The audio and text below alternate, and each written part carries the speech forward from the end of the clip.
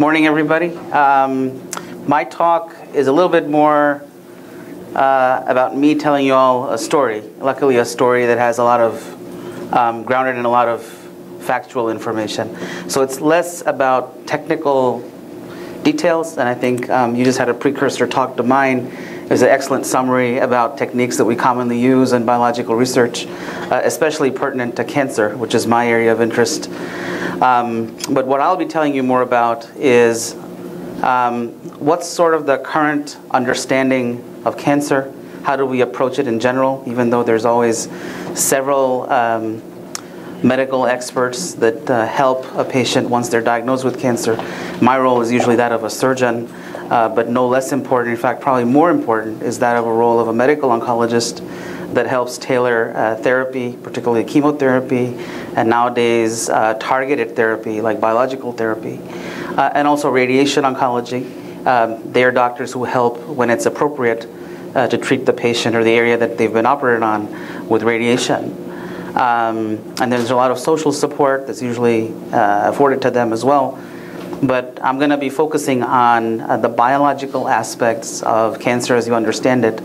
And just as a case in point, I'm going to be illustrating these concepts using breast cancer as a model, but it can easily be extended and extrapolated to other solid cancers that we deal with. So the title of my talk is Breast Cancer Biomarkers, from Serendipity to Rational Discovery. And what I wanted to highlight is, as we've gone along discovering various facets of the biology of cancer, our initial discoveries were not always necessarily by design, but often by accident. But as we've gone along further from that, we see that it all really fits in and makes sense. And nowadays, the way we go about trying to discover biomarkers, and I'll get into telling you what they are, is now done in a much more designed fashion, now that we understand things a little bit better. So just by way of disclosures, I'm a named inventor on some patents related to a gene of interest to me in cancer. And I have stock ownership in a company called Oracle Biosciences, which sounds very impressive, but it's actually half of a lab bench in my lab over at Carle. And the only reason it exists is to take advantage of a grant mechanism from the NIH. So that being said, what are cancer biomarkers? Well, I'm sure you've all heard of it. I'm sure you read about it, both in textbooks as well as, on the internet and other places. Biomarkers are things that we can measure that helps tell us whether someone is prone to developing cancer, already has cancer, has a certain type of cancer, and how progressed is their cancer, and whether, if they're getting treatment, is that treatment really working for them or not? So that's a lot of things that the word biomarker can tell you. So obviously there's not one type of biomarker, and we come up with several descriptions of them, or there are different types. So if we're measuring a protein or a carbohydrate or a lipid or combinations of these types of molecules in the blood or the serum of the patient, they're called serum biomarkers. And the biggest use of these are for screening. Meaning the patient's completely fine, but they have a strong family history of getting one or the other type. How likely are they to get a certain type of cancer in the next 3 years, next 5 years, next 10 years? Are they at risk at all? So if you can measure something in the blood and tell, that's usually a serum biomarker or a serum screening biomarker. If you're measuring it at the actual tissue level of a biopsy that was taken, and usually this is a sample of cancer tissue that was removed because it came to attention through other means, like they were scanned or a picture was taken of their body and a suspicious spot came to light, either in the breast or other parts. And then they had an image-guided biopsy performed, which is to take out a small sample of the tissue. If you're measuring these molecules on the tissue, then they're called tissue biomarkers. And the biggest use of these is actually to diagnose whether they have cancer or not, and to diagnose if they have a certain subtype of cancer or not. So we spoke a little bit about screening biomarkers. Those are mostly in the serum, but they can also be in the urine or other bodily fluids. A little bit more about the tissue biomarkers. As I said, most of them are used to diagnose a certain kind. So they would fall under the category of diagnostic biomarkers. Well, there's something else that's called prognostic biomarkers. And what these are molecules or biomarkers that tell us how is this person, once they've been diagnosed with this particular type of cancer, how are they likely to behave over time with respect to survival? Because that, after someone has a diagnosis of cancer, you really want to try to get a sense, is this likely a curable type or not? Even with appropriate therapy, are they likely to survive or not? If they do, how long are they going to survive? How long are they going to survive disease-free? How long are they going to survive without metastasis occurring to other parts of the body? So all of these different things that I was mentioning help measure prognosis. And you can often tell prognosis for the patient based on whether they have this particular gene or protein or carbohydrate or lipid profile there. And also you could tell based on how much of that is being expressed or is present in the tissue. The third kind is predictive biomarker. These are biomarkers that help tell you how likely is someone to benefit from a certain specific kind of drug or therapy or biologic target therapy. So they help predict whether you're going to have efficacy with a certain type of drug or treatment, or you're not, and are you going to waste your time giving that patient that kind of therapy? So that's the utility of knowing whether a patient has these markers or not on the tissue, because ideally you want to tailor treatment that is likely to work best for that particular person. You don't want to waste time giving them things that are not going to work, because that's valuable time. If something does all three, meaning it can help diagnose, it can help prognosticate, and it can help predict therapy, well, there's a new term that's called theranostic biomarker, and you're likely going to see this being used more because this is the ultimate biomarker that we all strive to find. Can you find one molecule that is serving all three purposes for that specific cancer or subtype of cancer? And in fact, we'll see two examples of these that we stumbled upon by accident, but in hindsight, they turned out to be theranostic biomarkers.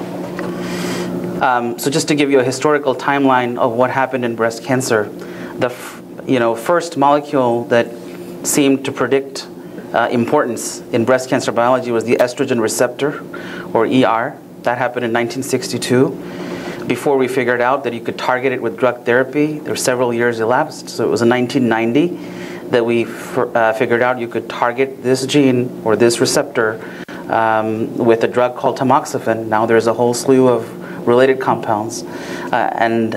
This is basically serving to illustrate how much time it takes from when you first discover a biologic concept before you're actually able to exploit it for treatment. The next gene of interest was something called HER2.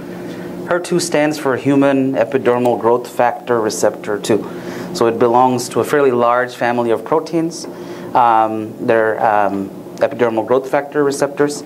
This happened to be the second member that was discovered, but it happened to be very important in a subgroup of breast cancer. And they figured out that it was contributing to aggressive growth of about 25% of breast cancers.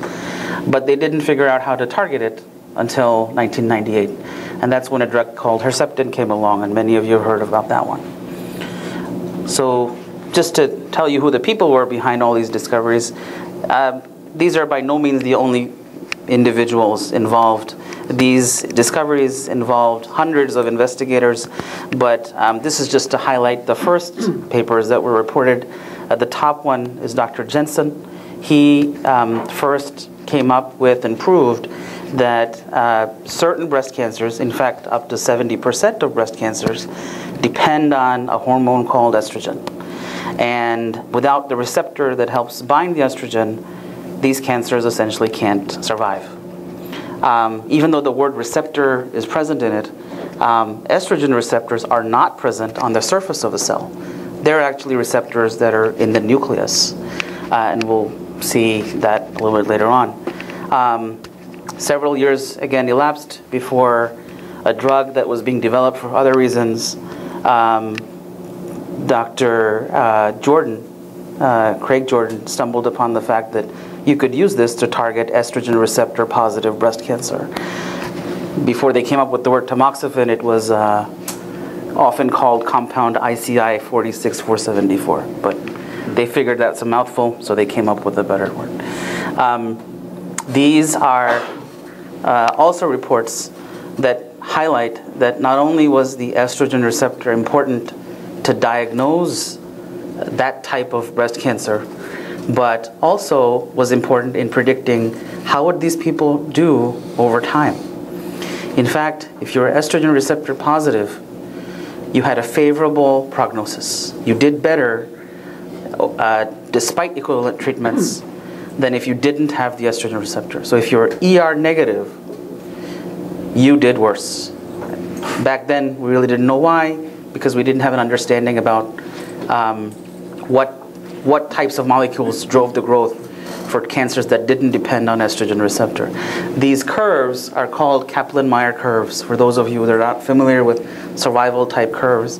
And this is the first sort of data that we all look at as clinicians to decide, is a gene or a molecule or a measured biomarker worth pursuing and investigating further to try to understand, or is it not making a difference really, and not worth the thousands and millions of dollars that it needs to investigate whether a gene is important or not. So these curves show you in a stepwise fashion. The top curve is the ER. The higher you up, the better you do over time. The lower you are, the worse your survival is. And each step side notch is unfortunately representing one patient that died at that period in time. There's several types of curves like this. These curves, as you see, indicate recurrence, so that the patient didn't die, but the step was when they were diagnosed with the disease having a recurrence. A similar curve, if it says survival on the bottom, would mean it's overall survival or disease-specific survival. Only 145 patients were included in that study, but as you can see, that was enough to show a difference. These days, because treatment has improved, it takes a much larger study usually to demonstrate a difference. And sometimes you need up to 2,000 or 3,000 patients before you can say, well, one arm did worse than the other, before you can decide. But back then, we didn't have the benefits of modern chemotherapy, and so difference was pretty apparent, even with a group as small as 145.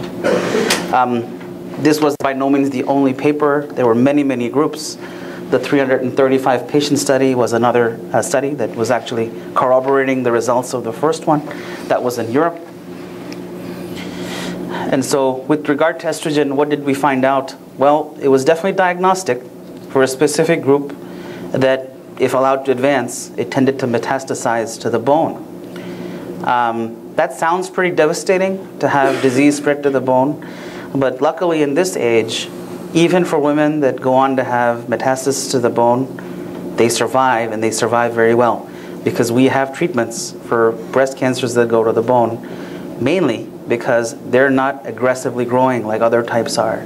They don't metastasize to other organs like the brain, the lung, the liver, and other places. It's still not as favorable as not metastasizing, but what I was trying to highlight is biologically, an estrogen receptor positive tumor is much more favorable clinically because they don't behave as aggressively as others. We learned that it also is important from a prognostic standpoint. It could predict better disease-free survival if you have the receptor, both overall survival as well as recurrence-free survival. You also knew now that it predicts for tremendous efficacy of treatment when you're using drugs like tamoxifen, which target the estrogen receptor, or now another class of drugs that are called aromatase inhibitors, where you don't depend necessarily on the receptor blockade, but even the mechanism within the cell. You can block the action of estrogen hormone. So ER positivity predicts efficacy of these groups of drugs. So it's a predictive biomarker well. In fact, in hindsight, it's a theranostic biomarker, but we came about its discovery in a very roundabout way. This was not the only example. In fact, there was another protein that we spoke about earlier. It's called HER2. Its implication in breast cancer biology was discovered by Dennis Slayman. He used to be in San Antonio, which was a big center for breast cancer research, later moved to UCLA. Many of you probably never saw his picture, but saw the actor that portrayed him in a popular TV movie that was basically produced to highlight the story and the success of this approach to breast cancer therapy. This was the first target in solid cancers that was targeted successfully with a monoclonal antibody, Herceptin. And that's why this is often mentioned in many articles that you read about on biomarkers. But in short, he discovered that the gene is an oncogene and that about 25% of breast cancers are very aggressive because of this gene. It drives their growth, it drives their ability to spread to other organs very rapidly. And if not checked, these patients often succumb to the disease very quickly.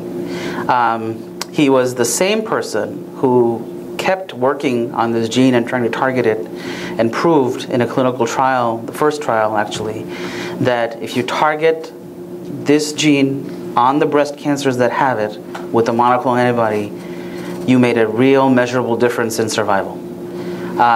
Subsequently, you've had national trials and international trials go on to prove the same. But these were survival curves early on. Again, you don't notice differences as marked on the left, which was, the lower one is overall survival, but the upper one is disease-free survival. And the two sides, the difference is more marked on the right side. It has to do with how did they define presence or absence of amplification.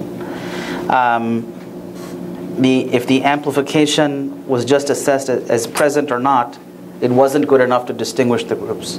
But if you used a definition that says you needed greater than 5 copies of the gene to define the amplification versus anything less than 5 was considered negative, that's when you saw the difference present. Meaning you need at least 5 copies of the gene to be amplified for it to exert biological activity. So this is the second example, again in breast cancer, that the presence of this molecule on the breast cancer, by the way, this receptor is present on the cell membrane of the cell, and that's where it binds with the growth factor receptor. It was diagnostic for this group. Again, it's a group of breast cancers that when advanced has a different metastasis profile. It goes to the lung as a first preference site and later to the brain. It's prognostic because it was telling you how would these patients survive over time. You did worse if you were HER2 positive than you were HER2 negative. And third, it was predictive of efficacy, initially of Herceptin, but now there's other classes of drugs like lapatinib and others that have come along that target either the HER2 receptor or the HER2 pathway. And so again, in hindsight, this is another example of a theranostic biomarker. So our understanding of breast cancer classification originally was you either didn't have breast cancer or you had it. But since then, we've come to understand breast cancer is not a single disease. It's in fact a mixture of 3 very closely related entities. And often, the orange, blue, and red looks exactly the same under the microscope, unless you stain the cells for different markers. And by the word stain, I'm referring to antibodies specific for binding to estrogen receptor or HER2 receptor, or not binding to them, which is the loosely described triple negative group. As you can see, the ER and the HER2 are pretty distinct ovals, but the triple negative is still kind of fuzzy because its definition up until the point in this up to this point, it's not very good. You're defining it based on the absence of 2 things. That has inherent error in it. Meaning, if you're going to depend on your measurement of 2 things like ER and HER2, and you're basing your definition on the inability to detect them, what happened if your test has an error in it? What if it's a false negative and it's actually there? You didn't really define triple negative very well. And it doesn't sound like a big deal until you realize that in the clinic, people that you're labeling as having triple negative breast cancer may not have it. You're actually giving them very aggressive treatment because they do the worst actually among the other 2. And some of them you're giving unnecessary toxic treatments to that weren't needed in the first place because they are not technically triple negative. They either are slightly positive for ER or slightly positive for HER2. Yes? What is the third thing that is absent? That's what I was getting to, but up until this point, the third thing for triple is a hormone receptor called PR. It's progesterone receptor. Its role in the biology of breast cancer is not as well defined, and I was purposefully excluding it from today's talk, but its expression goes along with estrogen receptor. Its significance is actually in tumors that are ER negative but are PR positive and HER2 negative. That's sort of the subset of the three where the PR tends to play the biggest role. There's actually two different types of progesterone receptor. One's in the cytoplasm, one's in the membrane. And unfortunately, its description of its importance in biology is not as well defined. So that's why, for simplicity, I was going to leave it out today. But that's what is included in the triple, ER, PR, and HER2. So if it's negative for all three, we loosely call those groups of patients triple negative, or their cancers, rather. So this was our understanding up until now. Obviously, we wanted to improve it. But this classification was starting to make sense with how we thought about breast cancers clinically. If you were ER positive as a diagnostic biomarker, your clinical outcome was of an indolent disease, meaning slowly progressive. You could have personalized therapy with tamoxifen, Arimidex, and other drugs. If you were HER2 positive, you were more aggressive than the ER, but you're less aggressive than the triple negative.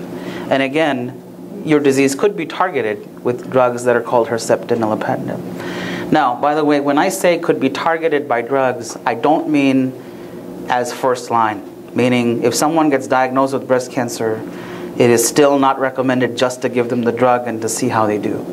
The treatment is still first to debulk the disease as much as you can with surgery, and then give them the drugs only if they have evidence of being at risk of the disease already spreading. What do I mean by that? Well, for example, breast cancer usually occurs in the breast tissue, but most breast cancer spread through the lymph nodes, and so a routine part of the surgery is to check the lymph nodes in the patient to make sure disease hasn't at least gotten that far. If it has, then we don't know if it's gotten further in the body, meaning to other lymph nodes or other organs, or even if they're not visible or detectable on scans or ultrasounds or CT scans or MRIs, it may be because it's not there, which is great news, but it may also be because they're microscopic in the extent of disease, they're below the limits of detection of those scans, and in fact they're hiding. They're hiding to erupt into large masses of cells that may become apparent down the road. We usually don't wait for that to happen in people that are lymph node positive, and that's the scenario where we give them targeted drugs like tamoxifen, Herceptin, and others. I can answer questions about that kind of stuff later, but at that point in the discovery process, a very important thing happened, and I think all of you may know, in about 2001, the entire human genome was sequenced. That was very exciting because we had finally the raw data information to tell everything about the genome, both in a normal person, but also it opened up avenues for investigating cancer on a completely different footing. We didn't have to do any more with tools that were inadequate. We didn't have limitations. Well, you can look at some proteins, but you can't look at others.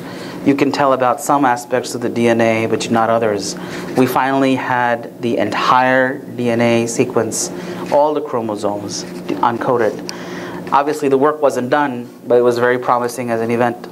In fact, a year before this seminal discovery, another paper had come out in Nature, and this was by Dr. Peru.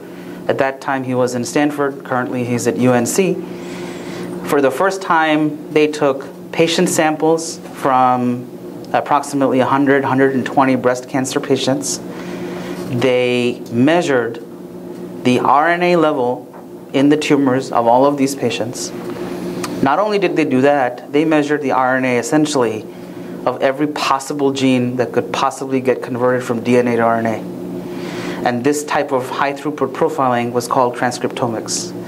And this was at the RNA level. If you do it at the DNA level, and we'll get into that in a minute, it's called genomics or genomic profiling. If you do it at the protein level and it's high throughput, it's called proteomics. And the word omics keeps going on, and we'll see that in a bit too. Basically what he did was prove that on a molecular basis, if you looked at the combination of genes that were either upregulated, downregulated, or stayed the same, you consistently got clustering of patients into 5 groups, even though under a microscope they looked identical to the pathologist. This is a very important departure because it basically advances our pathologic understanding to the molecular level. It tells us we were up until now being fooled by 2 cancers looking the same under a microscope. They actually can be very, very different. And very different biologically usually means very different clinically, very different in how they're going to behave over time, very different in which organs they're likely to spread to. All of those have very important implications for treatment, not the least of which they have different pathways that are helping them become more aggressive or less aggressive. That means different drugs are likely going to be effective in targeting them. Prior to this, chemotherapy development was trying to come up with, well, which 1 drug or 2 drugs or 3 drugs or 4 drugs in combination can kill all breast cancers. Suddenly our understanding changed. You can't succeed if you try to treat all breast cancer with the same regimen. Ideally, you need to tailor it for each individual subtype. And even though there's 5 molecularly that came up with, there's essentially 3 main groups. The luminal A and B group is essentially 1 group for description purposes. It's estrogen receptor positive. The HER2 group is again HER2 positive. So there's 2 parallels even on the molecular basis that we already kind of knew about based on discoveries that we'd stumbled upon earlier. Basal-like is a molecular group that fits most with triple negative. In fact, it's the really bad variant among triple negative. Normal-like is the group of triple negatives that doesn't quite do as poorly. And for the first time, we were able to decipher the triple negative group, or at least have some insight into what was going on. So did these groupings that we just spoke about, did they have prognostic significance? Yes. If you defined the tumor only as being, not as being ER positive or HER2 positive anymore, but belonging to one of these molecular groupings, it had a huge difference in survival curves. As it's shown, the upper one is based on all patients, regardless of whether they had other things that matter, like lymph node metastasis or not. Well, you might think, well, maybe that skewed the results a little bit. What if you didn't have lymph node mets? Is the biology still that important that it could affect results? The answer is yes. That's the lower curve that's shown. So the lower curve is all patients that didn't have any disease that had spread to the lymph nodes at the time of diagnosis, and yet the survival is still bad. What this showed, again, for the first time, is prior to this, the clinical way that we would divide patients as having good prognosis, fair prognosis, or poor prognosis was based on a staging system that we call TNM staging or AJCC staging. TNM stands for tumor size, N stands for nodal disease, whether they have lymph node metastasis or not, and M stands for do they have distant metastasis to other organs or not. Obviously, if it's gone to the nodes or worse, gone to somewhere else, it's more advanced disease, they're likely not going to do well.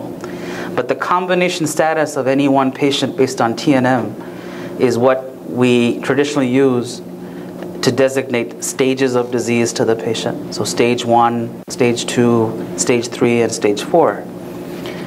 This information, for the first time illustrated, there's a dimension of the cancer that is no less important, in fact, maybe as important, maybe even more important than the TNM stage.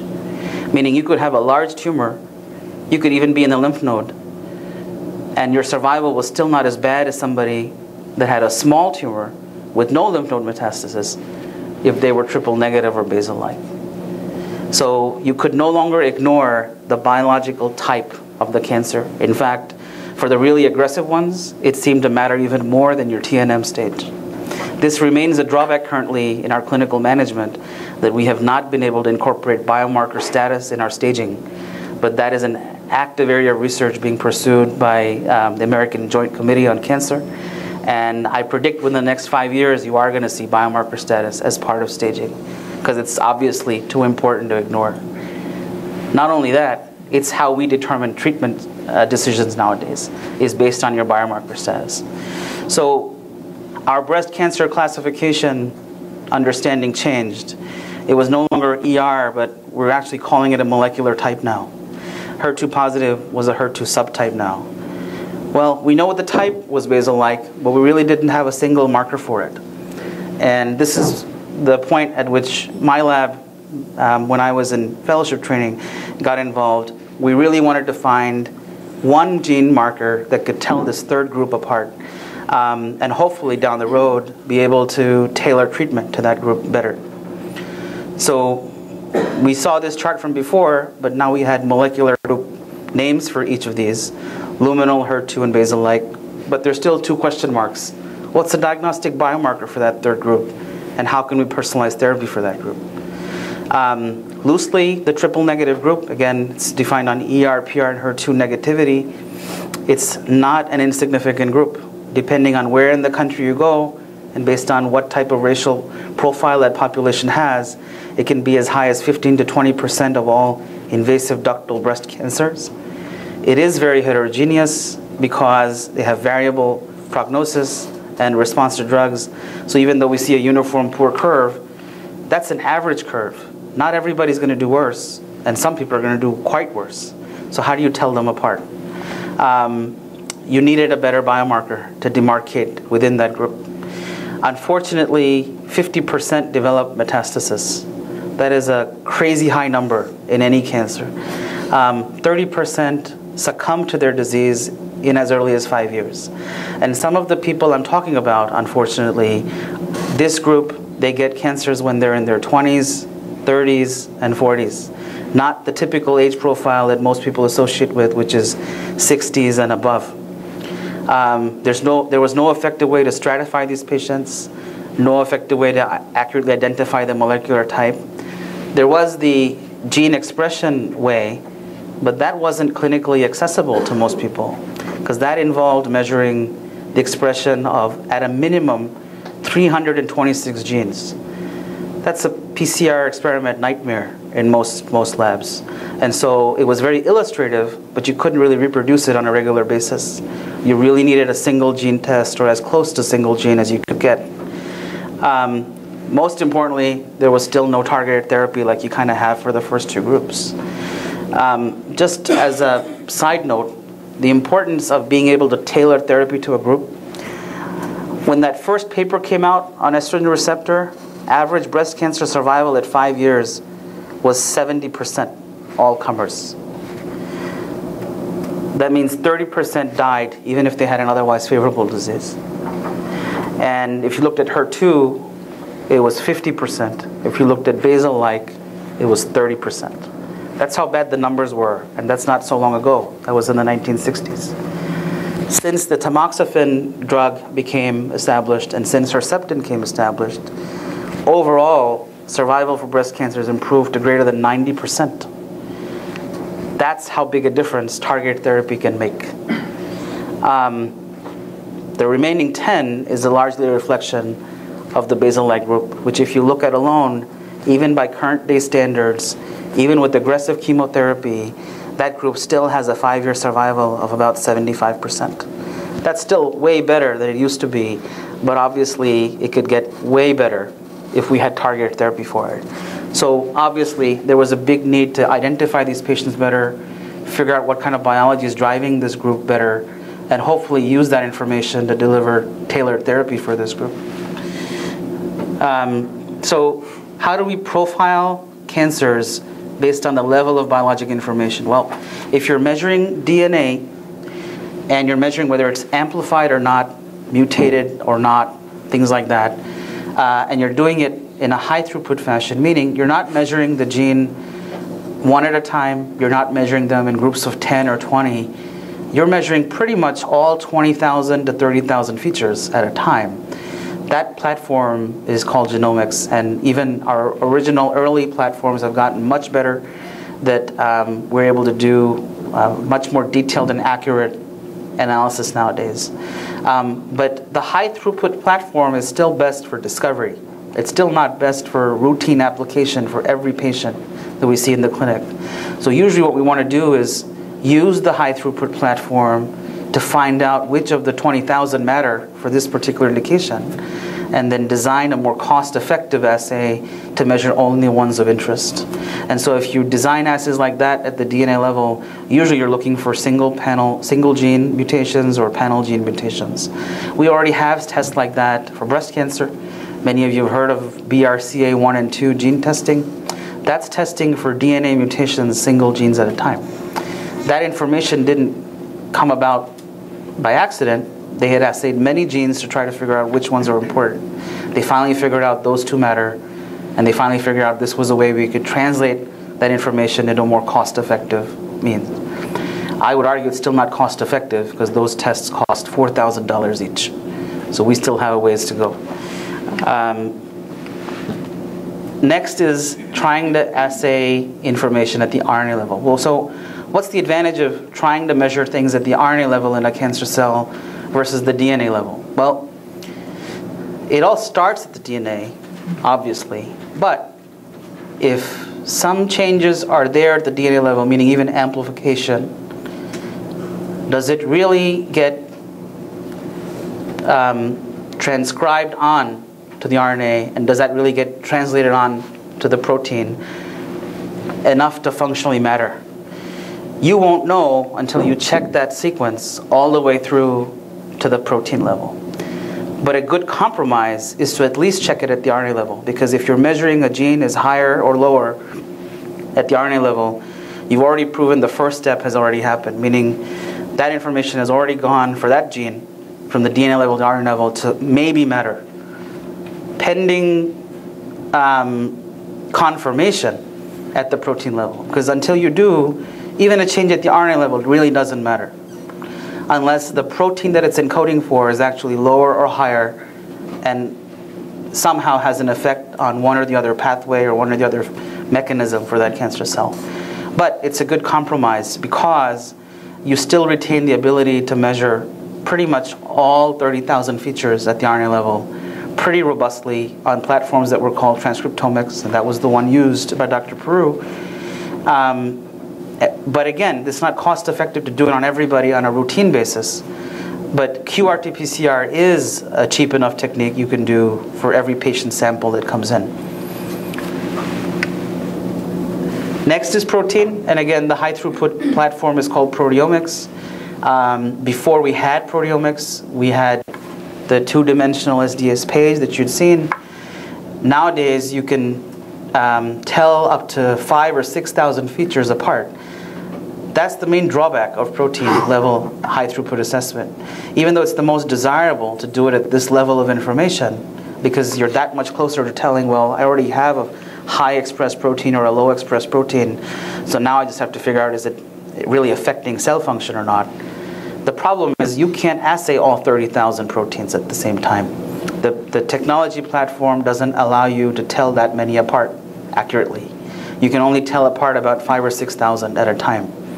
You can design your experiment so that you're only looking at cell membrane proteins or cytosol proteins or nuclear proteins, or basically proteins that you're segregating based on, subcellular fragments. But still, at a time, you can only tell that many apart.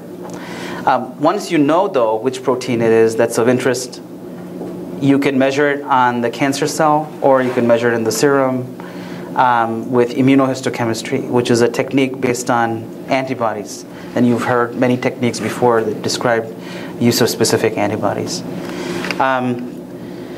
There's also something called DNA methylation, which is sort of a step between the DNA and the RNA above. It's a level of regulation in the cell that we've come to understand. If certain DNA segments are methylated, they're not allowed or prevented from being transcribed into RNA. By the same token, if they're hypermethylated, they really don't get transcribed. And if they're hypomethylated, they're transcribed quite a lot. And so that level of regulation is called epigenetics. among other things. There's two different areas typically that we talk about when we talk about methylation. One is the CpG motive, and the other is, I'm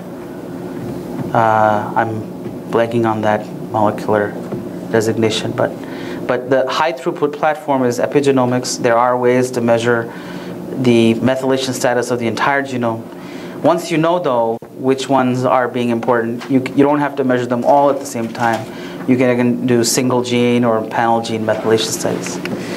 And there's several other levels of information that are coming to light as being important. There's non-coding RNA, there's short non-coding RNA, there's long non-coding RNA, and we'll continue to hear about these. And their respective high throughput platforms are still in evolution, but they're coming. So we decided to concentrate our studies on the RNA, because so far it was a robust technology. It had been used enough in cancer. In fact, there had already been enough raw data generated across the world for us not to have to replicate the whole experiment. We had the raw data to go back to and analyze, except we analyzed it more from the triple negative or the basal-like standpoint. So this slide sort of tells you the approach we adopted.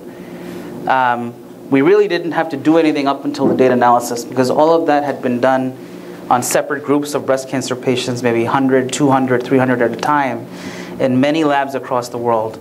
And in the spirit of sharing scientific results so that other people could maybe use the same raw data to find new answers, all of those investigators had made their data freely available, and it's on the NIH repository. Just to give you an idea of numbers, we had access to more than 2,000 patient samples, all of whose tumors had been transcriptomically profiled. We had all of that raw data to go back and look at and make hypotheses or generate hypotheses about which gene did we think was going to be a promising marker. So it starts with the surgical biopsy or the surgical resection specimen. Then you use the technique that you heard about earlier, which is tumor microdissection. You don't want blood vessel tissue or fibrous tissue or nerve tissue in your sample. You want pure cancer cells in the specimen you're going to assay. That's one of the main benefits of doing tumor microdissection. Then you're going to extract the RNA. There's obviously very specific protocols to do that, ideally from fresh tissue or frozen tissue. Not so ideal from FFPE tissue, but it can still be done fairly accurately. And then you hybridize the RNA. Actually, you generate cDNA first from it, and then you hybridize that to a gene expression microarray. And then you analyze the data. From that, and we'll go into a little bit about what we did for the data analysis, you come up with your suggestion of a candidate biomarker. Again, this is an RNA level biomarker that you don't have any other information about other than you think its status, expression status, either high or low, can tell apart your subtype tumor of interest. And then you go through the motions of proving that what you came up with is actually important. How do you do that? Well, if you check the level of that RNA or that gene at the protein level on other tumors, and it seems to predict the same diagnosis again and again and again, well, it's probably got diagnostic importance. So it may be a diagnostic marker. Can it predict prognosis of patients? Well, then it can prove prognosis over time. Is it biologically important? So you run different assays by either turning the gene on or off, and you figure out, well, is this just a silent bystander biomarker, or does it really matter to the aggressive biology of the cancer? So then you do functional significance. And I'll get into that a little bit, not too much today, but there's 3 things we always check in general about a gene. Is it really important in cancer or not? Does it drive growth of the tumor? Meaning, does it help the cancer cell proliferate? That's an assay that we always check for and see, is that gene doing that or contributing to that property or not? Does it help the cells invade into surrounding tissue? So that's called an invasion assay. And third, does it just invade, or does it actually migrate through and spread to other places? Because that's an indicator that it is likely going to metastasize or spread. So that's a migration assay. Growth, invasion, and migration are 3 cell properties that you can measure in the lab with just cell lines. You don't need necessarily expensive animal models to go to first. You do, to prove that what you got in the cell lines is actually mattering or not. But then the ultimate test is, in human patients, are you seeing increased metastasis when that gene is high or low? Or are you seeing increased spread to lymph nodes when that gene is high or low? You obviously want to go from less expensive experiments to more expensive experiments, so that's the order in which we go. So that's called clinical validation. This is just a heat map picture of, in this case, 249 patients. This is a subset of the 2,000 plus we looked at. And based on non-supervised clustering, we always got that cluster. On the top is, you see some bright red spots, and that was the best that you could see, the basal-like cluster. But if you started defining that cluster based on a gene that we had found, which is called FOXC1, it's called fork-head box C1, it's a protein, and it's actually in the nucleus. And it actually is a central player because it helps, even a minor increase or decrease in it affects several other genes going up or down. That's what a transcription factor is known for. So if you started defining it based on genes that go up or down with FOXC1, you see the band becoming much more prominent. And what that started to tell us is that group of patients is likely better defined on FOXC1 expression status than the other markers that had come up with prior to that. Well, this is just a gestalt view, but does that matter with numbers? Well, as we're seeing in this group, this is compared with other suggested markers of basal-like at the time. As you can see in the top left, the gene status for the one that we thought was going to be important was much higher, at least again on a relative scale, than the others were. The others are also getting high, but they're not consistently high. This is just to show you, well, was there a fold change difference in a group of interest? And as you can see, regardless of which group of patients we surveyed, it was always consistently high. It was always a significant result. But variation was there. And the variation has more to do with the isolation procedure for the RNA and it not being the same procedure being followed in all the separate study labs that had generated the data for all of them. So could you measure quantitatively whether this gene could always tell basal-like apart from all the others? There are statistical tests you can use. Among those, there's something called Wilcoxon rank sum test. That's a univariate test. That's a very good first-line test. But it's univariate. You ideally want to check a multivariate level statistical test to be sure. And the multivariate test we used was logistic regression. But this is just one panel. Again, we checked them all. And every single group of patients we surveyed, FOXC1 always tended to rank at the top. So this was all still hypothetical data. This was going back and looking at huge amounts of data and analyzing it and figuring out, well, does this gene status seem to matter? Well, overexpression of FOXC1 seemed to matter, but did it really? Another question was, well, we got it from tumor samples from human patients, but was there a guarantee it was actually coming from cancer cells, or was it coming from contaminants in the tumor from other cells? One way to try to help answer that is look at cell lines in the lab that you know are going to be tumor cells and see if FOXC1 is high or not in basal-like cells. At the cell line, other things seem to matter more than FOXC1, but it was still important. So why is that different than the results we were getting before? One reason is all of these cell lines, or cancer cell lines in general, are cell lines that have been isolated from metastatic sites. So it has already changed biologically from primary tumors in the patient. Second, the way we maintain these cell lines in the lab is in 2D culture. That's physiologically a very different environment than how cells exist in the patient. And just growing them in 2 dimensions is enough to change what genes matter and what genes don't for the cells to stay alive. That's often enough to change cells that normally matter in situ or in vivo in the patient to what's important trying to stay alive on a plastic flat plate in media. But it was still consistent enough. Several cell lines that were basal-like had a high enough expression. It was different in several, but it was still very, very high in that group.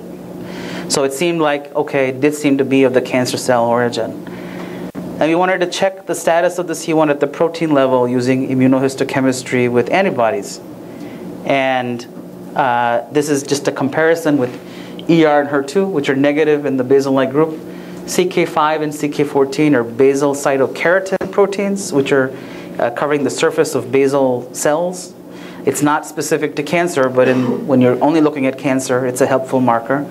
And then we have FOXC1 staining, and this was not with the best antibody at that time. It was with the best commercially available antibody at that time.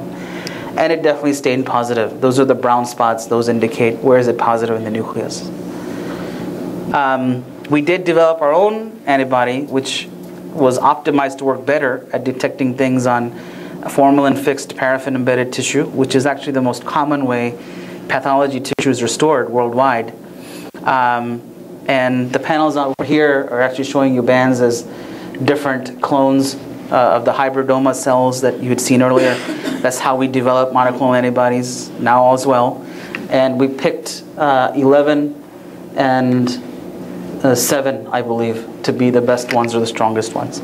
Again, which antibody is best for which type of technique can vary. For example, the antibody reaction to detect proteins, as you saw, is used on Western blotting.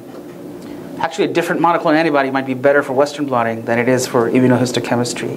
You would never know until you check both, depending on which platform. So that's one reason when you're trying to do experiments and you're trying to order antibodies, you have to read the manufacturer instructions about, well, this antibody is great, but it's really optimized for Western blotting. Or this antibody is great too, but it's better for immunocytochemistry or fluorescence. So that's why there's a difference. The panel on the bottom is actually showing you staining with the new antibody, so it definitely is more robust and clear. Just going back to whether the status of genes could tell prognosis apart or not. This is the same picture you'd seen earlier, and this was based on those molecular subtype groupings based on all 326 genes at a time. And that was telling luminal apart from the other two in green and red. Well, we wanted to see what the FOXC1 gene signature did.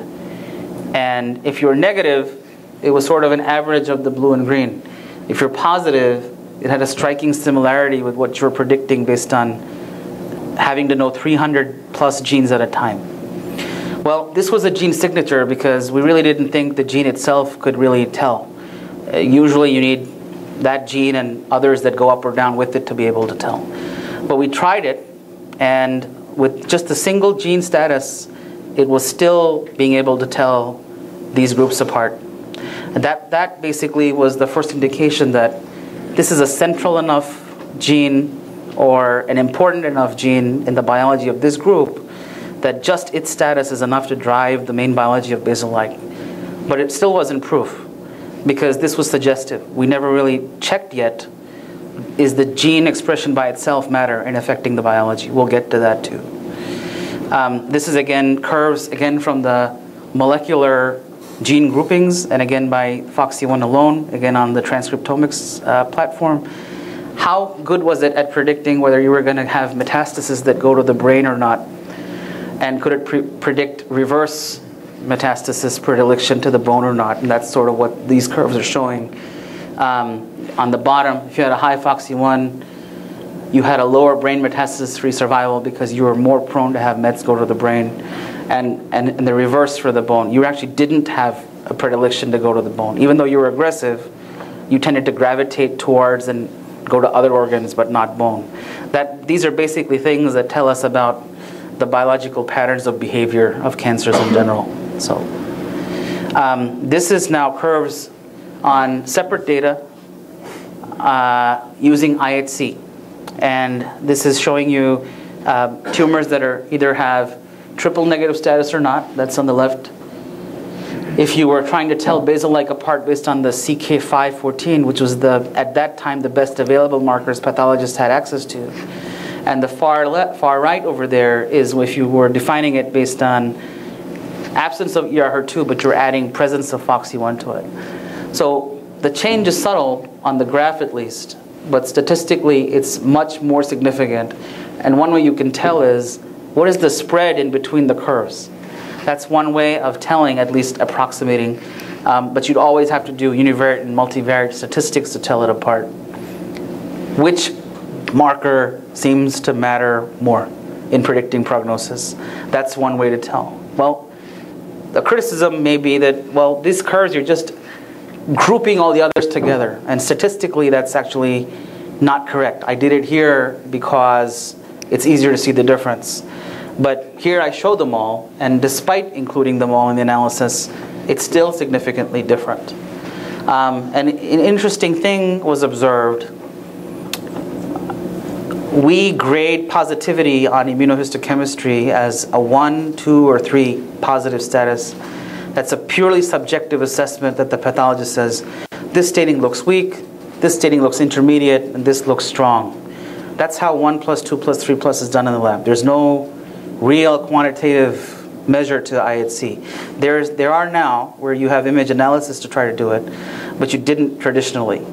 So if you used the 1 as the cutoff for negative and anything higher than 1 as a positive, the middle panel shows you that's the one that was the best cutoff, so to speak. You could still have relevance at all 3 cutoffs, whether it was a 2 or a 3, but your best cutoff, at least with the IHC assay as it stands now, is 1 plus is negative, anything greater than 1 plus is positive. And it had prognostic significance on all the statistics that we ran, not just on 1. So that basically proved that the marker is true. If you get relevant results on 1 but not all the way through, that usually means your marker is not having prognostic significance. It has to meet all the tests that we put it through. This last one has to do with methylation status, but basically what it means is if you're FOXY1 or unmethylated, your gene was being expressed, that had worse survival than the other one. The difference with this group of patients is this group was treated with chemotherapy, and despite that, they still had worse prognosis. So this means it's predicting the lack of efficacy of a drug called doxorubicin. So FOXY1 also seems to be having diagnostic importance, prognostic importance, and predictive importance. This is just a workflow diagram to show you tests that we're developing. The top panel is with IHC, but it's not, as I said, quantitative. And so the lower panel is measuring it at the RNA level, which you can measure in terms of quantity or fold change. That's QRT-PCR. Again, it can be done off of FFP tissue, and that's under development, so that it can be done as a routine low-cost assay for every patient in the clinic, not just as a research-level test anymore. So I told you about diagnosis, prognosis, prediction, but does this gene matter? And so, as I told you earlier, there's 3 tests that we put the genes through. Does it affect growth? Can it affect invasion and migration? So these are cell lines. The top one is a triple negative tumor, but traditionally had low FOXY1. So we overexpressed it on purpose. That's the pink line. And so you can see the cell progression went up. The lower one is an ER positive cell line, which we artificially engineered to express FOXY1, and its fold goes up. Why this is important to show in 2 different backgrounds is, even if you take a cell line that is very dependent on estrogen receptor for its growth, or ER, so that's MCF7, and you introduce a single gene, it's able to subvert the control of that otherwise powerful gene and completely change and morph that cell. That's very difficult to do usually in the cell lines, especially when you're trying to do it in a cell line with a very different background of biologic control than the MDA MB239, because that one's already triple negative to begin with. So the fact that FOXY1 did it there was a good observation, but many people would say is an expected observation. If you actually did it so much so that you reverse the biology from an ER positive cell line to an ER negative cell line, that helps prove how powerful your gene may be in driving all these aggressive properties. And the panels on the left, it just shows migratory cells and invasive cells. Those circular pictures over there that's growing in soft agar just shows that colony formation is increasing. Those are all signs of aggressive growth. These are other pictures again to show that it affects certain gene levels that help digest, if you will, the tissues surrounding the cell, allows the cell to migrate. Those are matrix metalloproteinases. In this case, they were MMP2 and 9. It affects cyclin D1 levels. That helps proliferation. It's just an indicator. Well, how was it affecting growth? Well, it might be through mediating this gene, among others. And then there's some other genes that it affects. I won't get into that, but basically, that's demonstrating that FOXY1 is helping the cell acquire properties which change the shape from a cuboidal shape to a spindle-shaped cell. Spindle-shaped cells usually indicate they can spread more easily. That's just a visual thing, but when you measure spindle-shaped cells for genes that help digest and migrate through tissue, you see all those genes are upregulated. These are cells where we knew they were basal-like. The top one is a human cell line. The top one is a mouse cell line, which is basal-like. The bottom one is a human cell line, which is basal-like. And they have natively high FOXY1. And they normally are very aggressive, as you would expect. That's the blue. If you knock the gene down artificially with something called short hairpin RNA, you got a dramatic fall in growth, dramatic fall in migration, dramatic fall in invasion. So you basically reverse the aggressive property if you were able to target the single gene. So these are just the tests that we put candidate genes through to see, does it have biologic relevance in the cancer that we thought it did or not? And it definitely appears that that FOXY1 definitely does. Now these are cell line experiments. These still have to be validated now in like mouse experiments.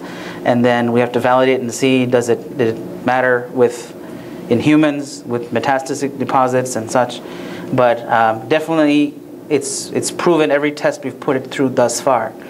And so our understanding now is we have a marker now for basal-like. A very strong candidate, seems to outperform others. It's FOXY1, and we will have a clinical test for it very soon. What we still don't have is how do we target these cancers that we now are identifying based on FOXY1 expression. So those are experiments underway. So this is, again, the same table. We think we've been able to do away with one of the question marks. That still needs to be further proved and validated, but it still leaves one glaring question mark. And that's what everybody in breast cancer with basal-like is concentrating on these days. So just through the historical timeline, this happened in 2010. Hopefully it won't take as long to target this one. Conclusions are definitely appears to be a powerful surrogate tissue-level biomarker.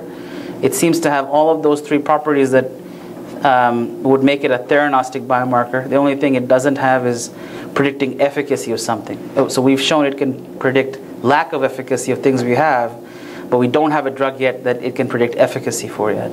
Definitely seems to be functionally important in contributing to aggressive properties. It may serve as a potential target itself, not probably with traditional drugs, but with newer classes of agents. That's more like gene therapy or siRNA delivery. It definitely merits further investigation and introduction into the clinic as a marker.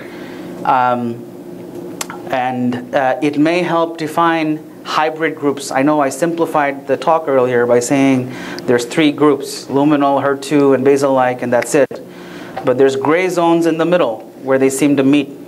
And the gray zones have kind of properties of both luminal and HER2, or both HER2 and basal. Those are obviously not as numerous in terms of patient group sizes, but it's still important. And it might be why when you treat a luminal group, basal-like a luminal group breast cancer patient with tamoxifen, you get benefit up to a point, and then you see resistance. Well, you might be seeing resistance in that group because their biology is not defined only by ER, but has some contribution from being HER2 positive slightly, or being basal-like slightly. And so you'll be seeing elucidation of hybrid groupings like this also in the future. So with that, I'll end my talk. I'll take any questions at this point. Your questions don't have to be related to what I spoke about, but can be, any question that you have from a clinical standpoint. So thank you for your attention.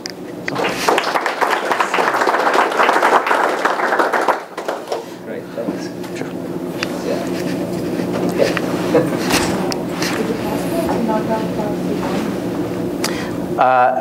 Yes, it is possible to knock the gene out, but in cell lines, we've done it with shRNA, you can do it with siRNA. Whether you can do it in humans or not remains to be proven. The main problem with knockout approaches to genes in cancer therapy is that you can get it to work in the cell line, you can get it to work in the mouse model. As soon as you administer it to patients, though, before what you administered reaches the tumor where it is in the body, it basically gets digested in the bloodstream by different proteases. So then you have to protect it so that it stays intact before it reaches the tumor. One way we do that is encapsulate it in artificial membranes. We call those nanoparticles or liposomes or such. But then you have to contend with, well, what's making sure that this nanoparticle is not going all over the body? How do I make sure it's going only to the cancer? So then you have to come up with ways to target it to only the cancer or cancer cell of choice. So there's several hurdles to it. In theory, it's definitely possible. So far, there's no FDA drug that's approved with using that approach, but that's definitely something you'll be seeing in the future. Yes? So for the studies, was it only female samples or were there male samples as well? So far, very good question. So far, we only used female samples, mainly because those are the ones that are available in greatest number. Male breast cancer, strangely enough, is rare, but of the men that get it, they're often ER-positive tumors, and they don't tend to get the basal-like one. The problem with male breast cancer is because it's not a commonly thought of diagnosis in men, they're often diagnosed late by the time they already have lymph node metastasis. Questions? Yes? When you checked for prognostic, when you did a prognostic marker for it, or as you use it as a prognostic marker, yes. You used it for which therapy? For radiation? Oh, so when you're checking for prognosis, you try to make sure that all the groups had the same treatment. Yeah, but which treatment did you? Oh, so all of those patients had surgery and chemotherapy, only if they were lymph node positive, and radiation therapy only if they had lumpectomies done. Most women don't need radiation if they have a mastectomy, if it's a large tumor or such. But lumpectomy alone is not considered a safe enough surgical treatment. So anybody who gets lumpectomy always gets radiation with it. So those were the constants in therapy for all those patients. Despite that, if your tumor had FOXC1 expression, you were not going to do well. So for when you're comparing prognostics, you try to keep all the other variables the same, so that the only things that are changing are the status of the gene that you're checking for, and that's why the curves are comparable. If you used different treatments among the groups, then you didn't know if the survival curves are changing because you used different treatments, or it's because of the different gene status. Does that make sense? Yeah. Did you also check the concentration that you have to use, perhaps? Like, do you do the dose response to that? For the doxorubicin study, no. That was another group's paper. The way chemotherapy drugs are dosed is based on weight per body weight.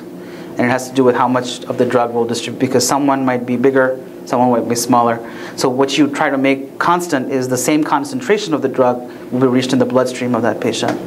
And so in that study, they used the same concentration of doxorubicin for all patients. Despite that, whoever had the FOXC1 high level had a worse prognosis. So what that tells us is the drug is fine for non-FOXC1 expressing tumors, but the drug is not good enough for basal-like. Okay, so you said for delivery or targeting use the nanoparticle, right? Well, we hope. It's untested right now. You haven't done it. Correct. Oh, okay. I'd like to have said I did it already, but I haven't. Yes?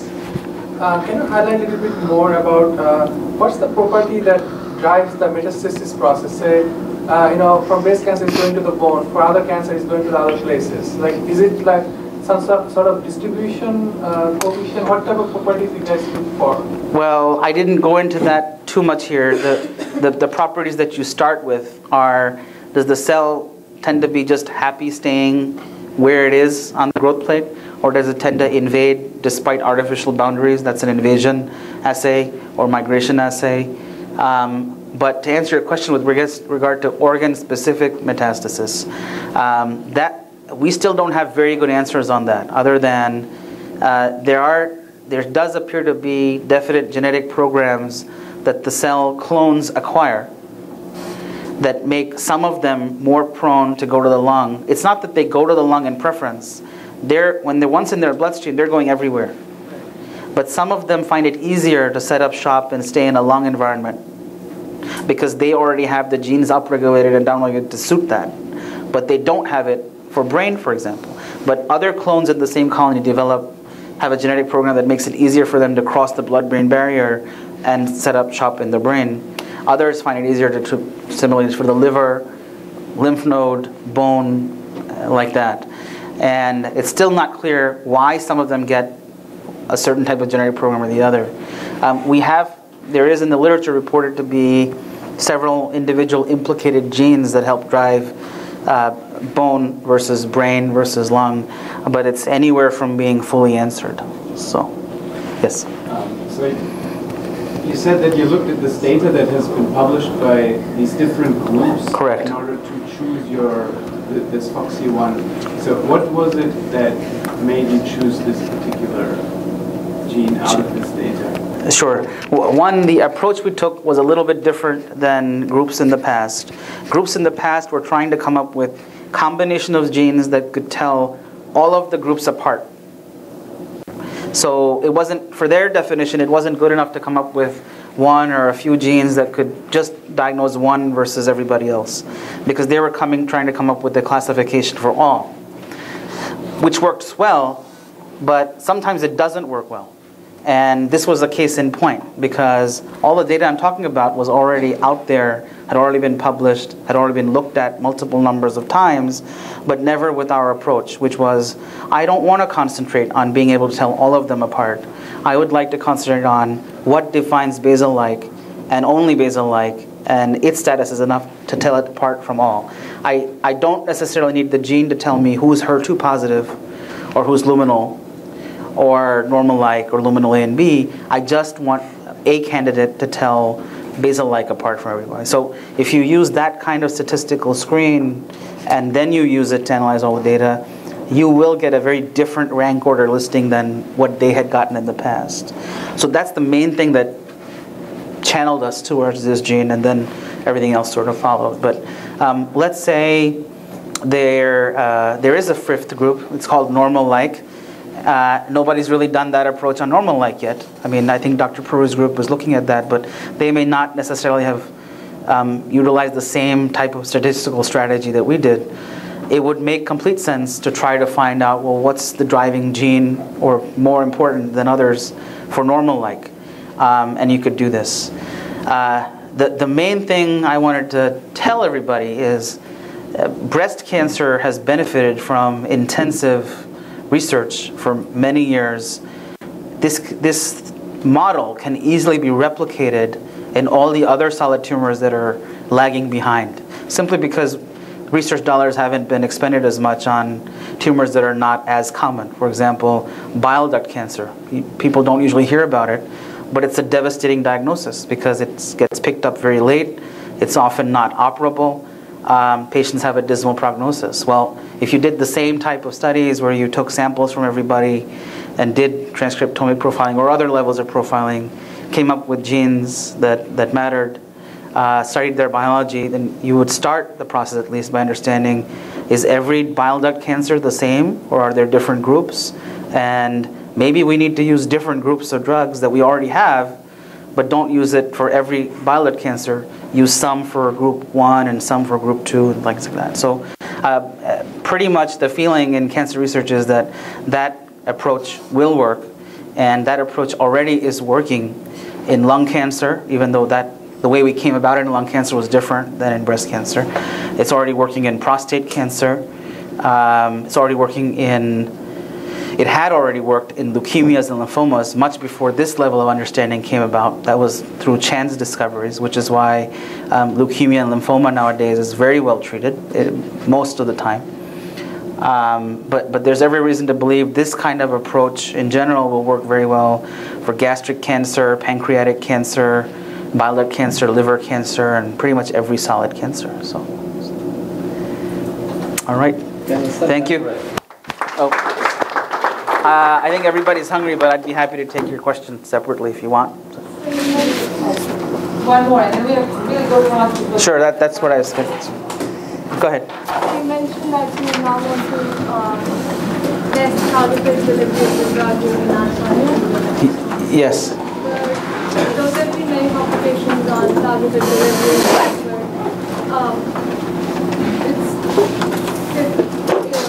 practically it has not been possible to use to get it from different Correct. applications, targeted drugs. So most papers, most people when they publish their data, they use a very high concentration of nanoparticles that may not be applicable to human bodies. Right. I mean, you tend to, if you administer that many nanoparticles, they tend to form artificial clots and can clog blood vessels in various organs and artificially cause necrosis in organs, basically. So ideally, you want to be able to inject a lower concentration. When I mean targeted, you have to coat the nanoparticle ideally with something that helps it home in on the cell. One problem with basal light, we don't know which surface molecule to choose. And so we intend to use a proteomics approach to come up with, well, what kind of homing molecule can we use now that we found out what to target inside the cell. So actually, what we use to deliver the nanoparticle will be a different molecule or even a group of molecules. And what we use to target within the cell to shut it off are different candidate genes, like FOXC1. There's another one called FOXM1.